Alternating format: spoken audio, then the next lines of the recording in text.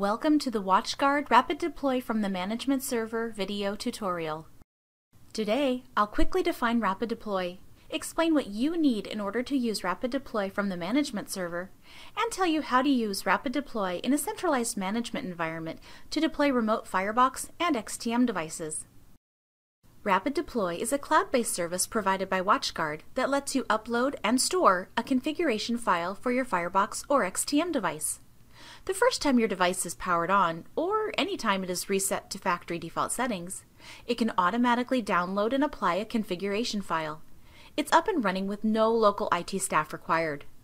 There are 3 ways you can use RapidDeploy. Maybe you use the centralized management feature set and have new remote sites you want to set up through your management server. You can register your management server with the WatchGuard Deployment Center and have WatchGuard create a RapidDeploy configuration file for each device, so the devices know the IP address of your management server. As you can see, RapidDeploy offers you a lot of options. During this video, I'll focus on RapidDeploy from the management server. If you'd like more information about the other RapidDeploy options, I recommend watching the Introduction to RapidDeploy video. A link to that video will display at the end of this tutorial.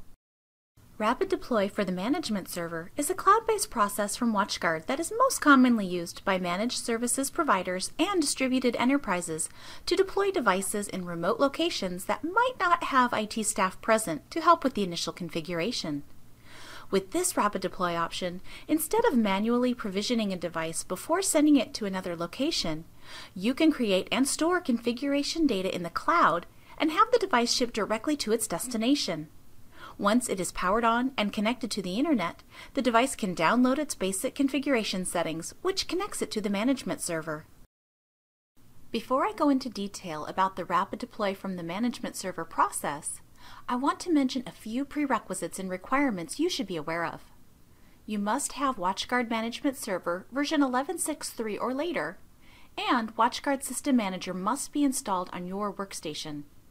You also need to have 1 or more cloud-ready devices with FireWare XTM OS version 11.6.3 or later.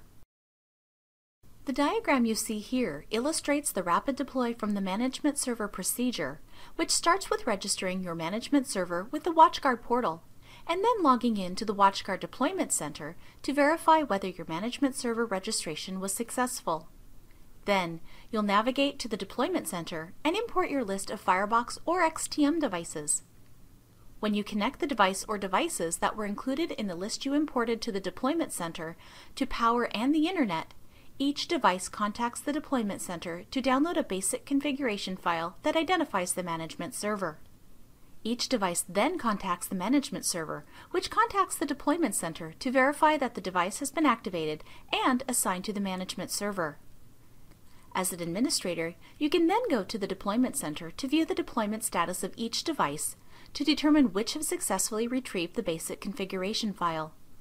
After the RapidDeploy procedure is complete and your devices have contacted the management server, you can follow the usual network configuration and centralized management processes to configure the network settings, change to fully managed mode, and apply a device configuration template. Before using RapidDeploy from the management server to deploy your devices, you must connect to your management server in WatchGuard System Manager with an administrator account and register your management server with the WatchGuard Deployment Center. To do this, open WatchGuard System Manager and connect to your management server.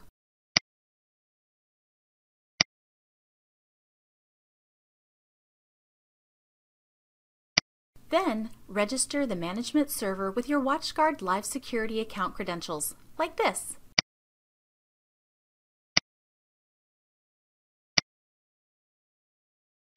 When you register your management server, it contacts the WatchGuard Deployment Center and is added to the registered management servers list.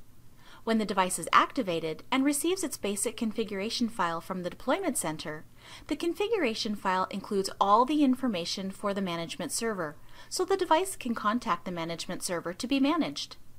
To verify the registration, launch the Deployment Center using your WatchGuard Live Security credentials.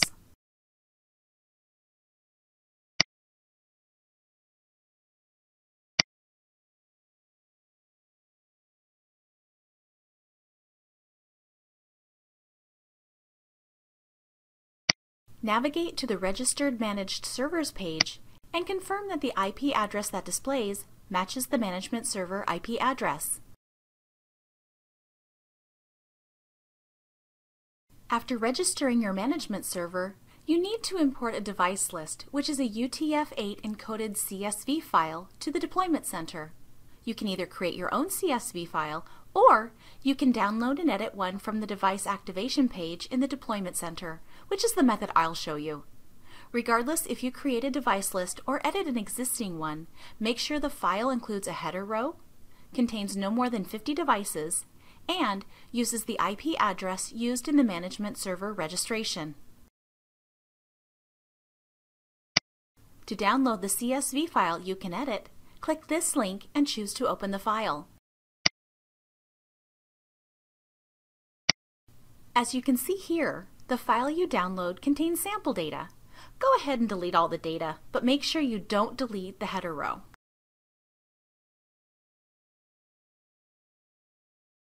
I'll go ahead and make the columns wider so it's easier to read what's in each cell.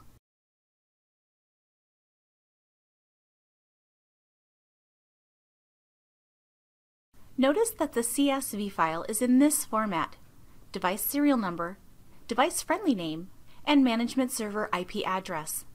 The device friendly name for each device is located here and is a unique name assigned in WatchGuard System Manager. I want to point out that you must specify the correct management server for each device included in the CSV file.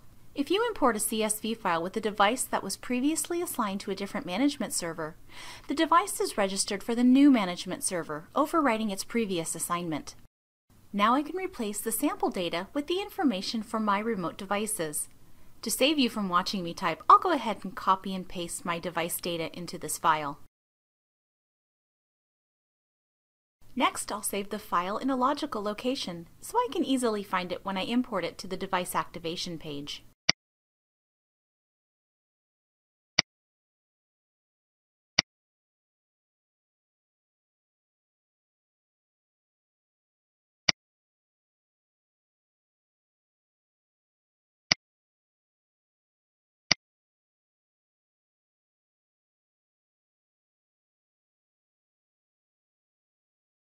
Now that I have my device list, I can import it on the device activation page, like this.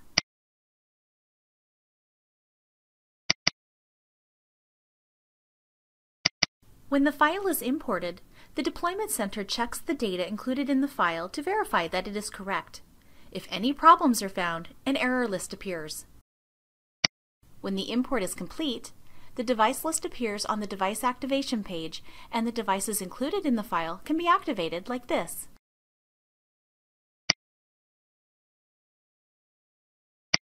It is important that you leave your browser open until the deployment status page appears with a list of all the Firebox or XTM devices you have deployed. After the device list is uploaded to the deployment center, the device can automatically contact the deployment center and retrieve the configuration file when in a factory default state. In order to do this, the remote device must have internet access, either by getting an IP address using DHCP or by using a USB drive to configure the external interface. I'll show you the DHCP method.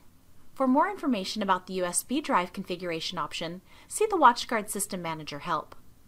To connect your device, someone at the remote site must use the included green Ethernet cable to connect interface 0 to a switch or router that connects to the internet. Connect power to the device, and then power on the device. When the device starts in a factory default state, it automatically uses DHCP to request an IP address for interface 0. After the device receives an IP address, it tries to contact the WatchGuard server to see if a configuration file from the deployment center is available. Restarts, and contacts the management server specified in the basic configuration file.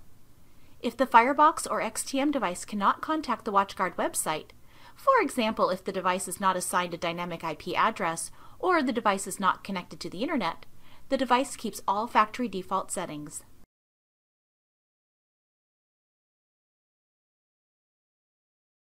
If you think back to the rapid deploy from the management server illustration that I showed you at the beginning of this video, You may recall that Step 5 was to verify the deployment status of each Firebox or XTM device to determine which devices have received a basic configuration file.